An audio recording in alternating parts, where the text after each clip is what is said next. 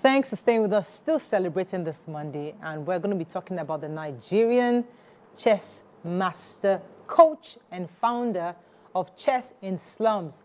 Chess in Slums Africa, Tunde Onakoya. He has set a remarkable achievement of breaking the Guinness World Record for 58 hours of non-stop chess. We celebrate his dedication, his focus, and passion for the game. According to him, the idea was to do this to raise money for those who couldn't afford a better life. And we had to say congratulations to Tunde Onakoya. I mean, he made Nigeria proud over the weekend where he was able to break the Guinness record for 58 hours. I think the record at the time was 56 hours. And he was able to break it by 58 hours. Trust Nigerians were there to celebrate with him. And of course, that led me to go and even, because I've known about Tunde Onakoya, but I never really paid enough attention to him until this happened, and I had to go back and read, and his story is such a profound story. But let me come to you. What are your thoughts on the celebration, its achievements? How did it come across to you? This is a man who had a vision, which was to help vulnerable kids to come out of poverty by playing chess. And he started working on that vision. He started following up on that vision. He did not relent at any point. He did not give up at any point. I'm sure if you have a conversation with him, he will tell you some of the challenges he faced to even get children to the point where they are playing chess. But he kept on it. And, you know, deciding to do the Guinness record is also a way of putting himself on the map so that now he can have access to help even more people. This is an inspiring life and an inspiring journey in the sense that success, somebody told me recently that success is not just for you. When God is blessing you, it's not just about you. You should be thinking of the people you want to impact with that blessing. And this is where, you know, that's what just blew my mind with this Onakoya story. It's not just about me. I just want to gain this recognition for myself. I'm gaining this recognition for myself and for the benefit of the many thousands of children that I'm going to be helping out there. This is a very fantastic one. And I love the fact that Nigerians came out in their droves to support him, sing his praises, encourage him. Nigeria, when it comes to things like this, we carry out. Chika, I especially love two things for me. His humble beginnings. I'm a lover of grass to grace stories. It just shows me the resilience of the human spirit, the Nigerian can-do spirit. I also, my entire life is a story or a testament of grass to grace. And not that I'm saying that I'm at the epic or the epoch of my... on a journey. Yes, exactly. So that is very inspiring for me. This is somebody who started out learning chess at a barber shop in Ikorodu. You know, that's just so sweet to me. And the fact that his mom at some point couldn't pay his school fees, and so he had to stay home for a bit, you know, after finishing primary school. And most importantly, the fact that an overlooked sport is now bringing or garnering global attention, especially within our spheres right here. That is so, so, so intriguing to me. It just says to me that sometimes everybody is focused, laser focused on just one thing and one thing only. If you want to make money, you have to be involved in tech, or you have to be involved, you have to be a doctor. You have to jackpot and go and do medicine abroad. Who would have thought that something that somebody genuinely had a passion for, saw it through to the end, would bring him so much recognition, would create so much impact in the lives of less privileged children like this. And so this is a wake-up call to, you know, pretty much everyone. You know, that one thing that you love so much, it easily can be monetized. It can set you before kings. You just need to stay steadfast and continue on that path. What are your thoughts on this achievement? Well, my initial thought was, it's going to be 30. It's under 30. This is a very young person. 8 years old, Yes. No. It's going to be 29 this year. It was 29 last year. Oh, really? Oh, okay, go ahead. October last year was 29. It will be 30 in October this year. I loved the fact that you see, we talk a lot about success, but we're not talking enough about significance. And he has chosen, it's not about even grass to grace like wealth, but he has chosen a path of, I want to make impact. I want to be a significant person. And as a young person, thinking in that line must be encouraged. Because if we increase that line of thought and reduce the line of thought of let's just make money, kinshati lowo, anyhow, I want to just make money, we will start changing what we see as a trend among young people in Nigeria now, where we see people going into internet fraud just to make money, going into money rituals just to make money, and feeling like it is only when I make money my name will be heard. It is not only by making money that your name will be heard, or you'll be respected, or you will be applauded. It is not by making money. You can also make impact, and you'll be respected on a bigger scale. You'll be applauded on a bigger scale, and money will follow at the end of the day. Yeah. So I am celebrating today for choosing a life of significance. I'm celebrating today for pursuing his life interest without letting anything hold him back. And yes, Nigeria gathered to support. It's a lie when you think that nobody will support you when you want to do your thing. Your dream is not big enough. If your dream is truly big enough, people will support it. Yeah. I feel like he showed us that, and we've seen several of them. So there are more Guinness Book of Records to be broken. Go and find your own and break it. You know what I loved the most about Tunde's story is the grass to grace, grass to grace. Is it right? Yes, grass to grace story. Because his father was a downfall driver.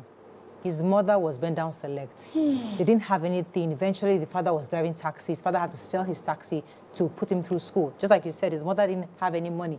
She offered her son to go to a school that she would serve them for free. She would be their cleaner for free just to get him an education. He's the first child. I think there are 2 boys or 3 boys.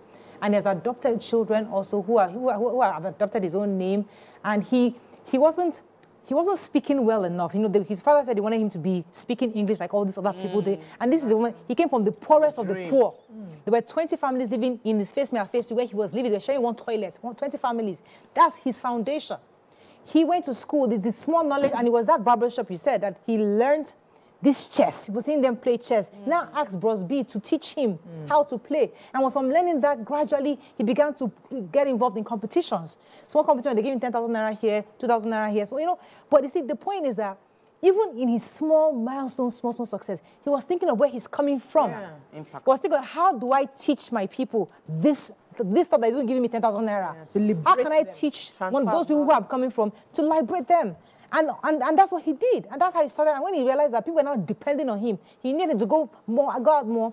But you see, what I wanted to take more from this story, a lot of young people just want to leave the country. And the things that you cannot be, what they call that thing, you can't be a lizard in Nigeria and become an alligator. It is what is the impact you do here, is the resilience you build from wherever it is you are here. That saves you wherever you are, even in Nigeria or outside. So it's that thing in him that caused him that, you know what, I'm going to be great. Regardless, he entered play for the first time in 2022 in his entire life. This is a man that he had been on record for several years before then. So that's like so it is that dream of, we have to amplify the story, because this is somebody who was last 5-6 years ago, he was just trying to struggle, he was struggling.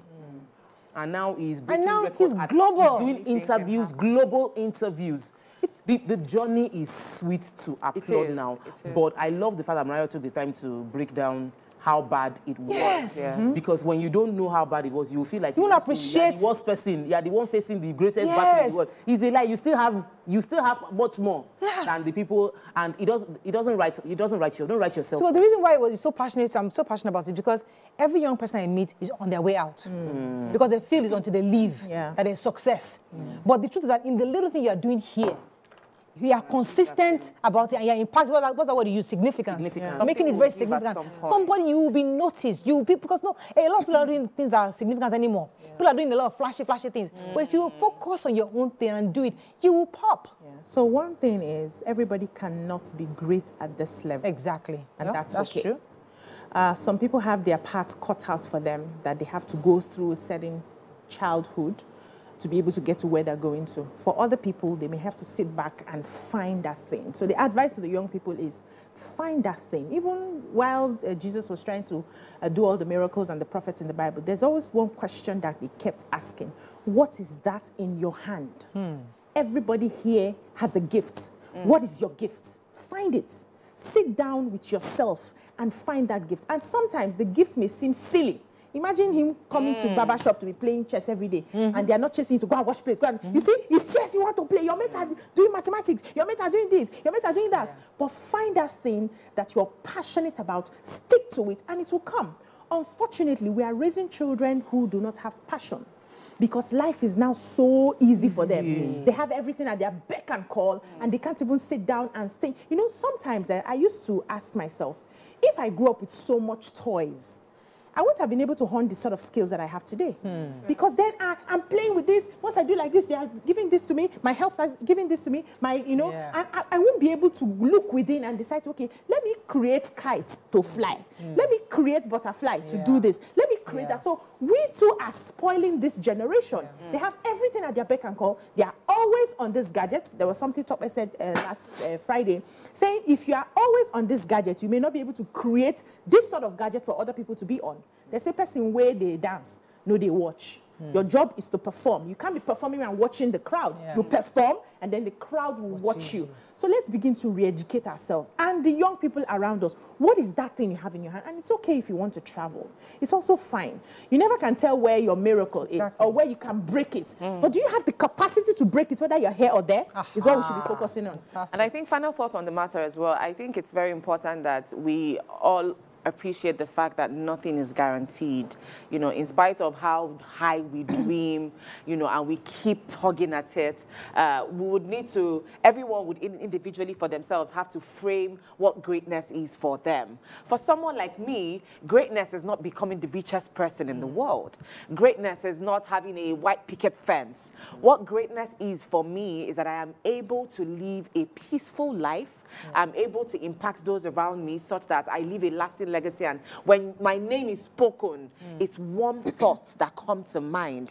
That for me is what greatness is. Being able to take care of things that I need to take care of, you know, being able to have that freedom to actually go when I want to go, and just being comfortable, but also seeing the people around me thrive as I thrive. So this is not to say, just like you said, that because he has won, now everybody should not buy that chess. And it's doesn't. Find your own. But you know, another thing that inspired me about Tunde's story was he had a health condition. I didn't even realize that. I found out this morning that he had a really, they had a hip surgery. So when he was born, a nurse gave him a wrong injection. That caused some kind of, I don't know the medical term right now.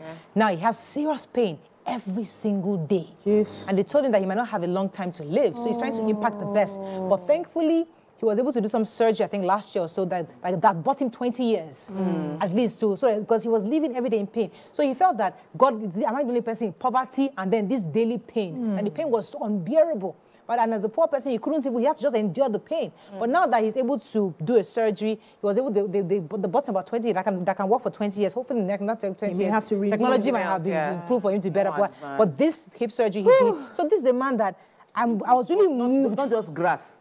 Grass, it's pain. You turn your pain to purpose. Family now disappeared. Brother went this way, daddy went that way, mother went, because if you are in poverty, everybody fend for yourself. So he was just by himself, fending for himself. And this is now he's in New York, Times Square. And everybody, all the news years. They say the gift of a man makes room for him. But many of us don't, many people, like Bisi said, we don't know the gift in our hands. And the gift in your hands, you can discover it in different places. Today discovered his own gift in the barber's shop. You might discover your own by volunteering somewhere. Just be open to all the options available to discover your gift. Because when you discover it, that's when God will make room for you in Times Square or in whatever square that God has desired for you to be. We had Pelumi meet the governor, get a handshake. We had Hilda, Bassi.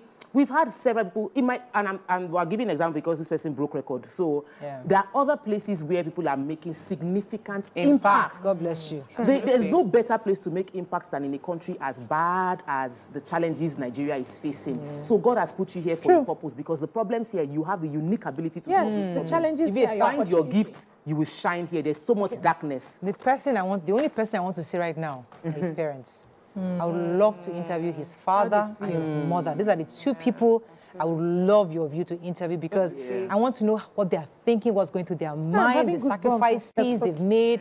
You know, this is a woman that was willing to clean for free a school. I'll wash your toilet. Just make sure my child is educated. Father in heaven. Sacrifice. I need to see that woman.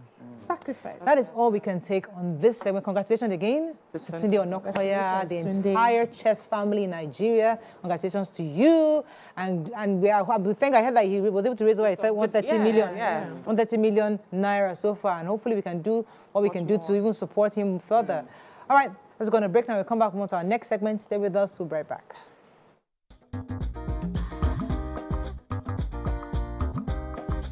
Stay tuned. Your View will be right back.